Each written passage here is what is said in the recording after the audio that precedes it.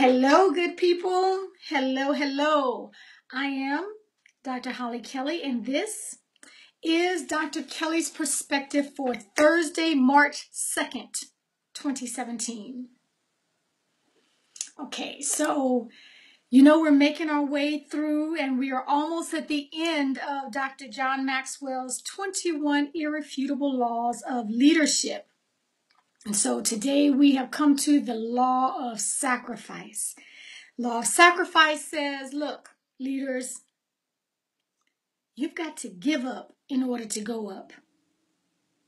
You've got to give up in order to go up. When you think about Gandhi, Mother Teresa, Dr. King, Nelson Mandela, Jesus Christ, all of them had tremendous personal, financial, family, relational sacrifices that were made.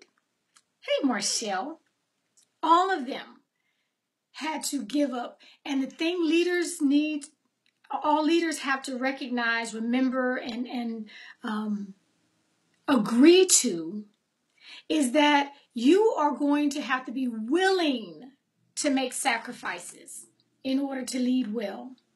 Too many of us have gotten in the misperception that getting to the top is the golden ticket.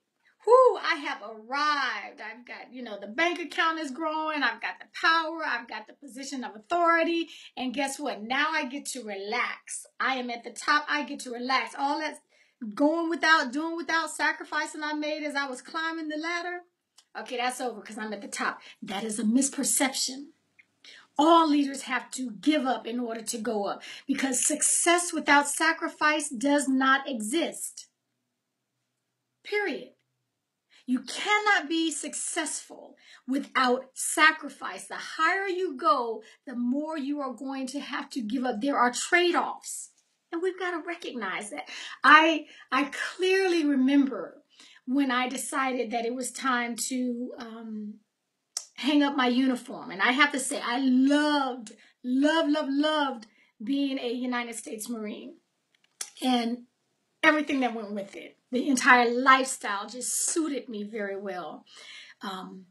But there came a point in time when I had to decide if, continuing in an active duty status and was it worth what I was going to have to trade off? Because I heard one too many times, Mommy, you didn't make my recital. Mommy, you missed my play. Okay, I heard that one too many times. And the trade-off for me was clear and distinct.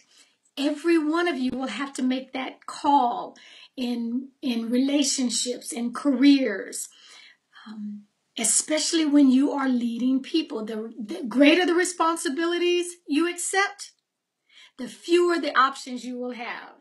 Your time is not your own the higher you climb. Your calendar is not your own. Leaders, hear me. You will never reach a point that you have made it and now you no longer have to sacrifice. Dr. Maxwell uses this analogy, which is so on point. It's like an auction. In an auction at the beginning, everybody is participating. You got 1 million people playing. They all, I'm in, because the price is low. The higher that price climbs, you look around, there are fewer and fewer people in the game. Leadership is no same. Leadership is exactly the same. The higher you climb, the fewer people there are because the price tag becomes too high. The sacrifice can be great. Are you willing to accept the sacrifices?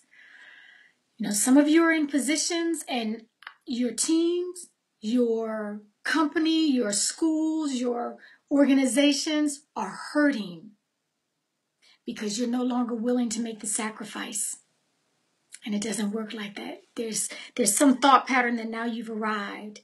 It doesn't work like that. Leaders must be willing to make the sacrifice because you've got to give up in order to go up. Okay? Think about that, leaders. Challenge yourself. Be honest. Pull that mirror out and look. Are you still making the sacrifices that are necessary to grow your team? Until next time, take real good care.